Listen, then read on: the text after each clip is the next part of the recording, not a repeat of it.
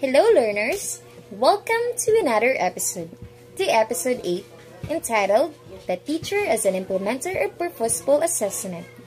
The assessment of young children's development and learning has recently taken on new importance. Private and government organizations are developing programs to enhance the school readiness of all young children, especially children from economically disadvantaged homes and communities and children with special needs. While assessment of learning is extremely important, it gives only part of the information needed to modify instruction and increase students' learning.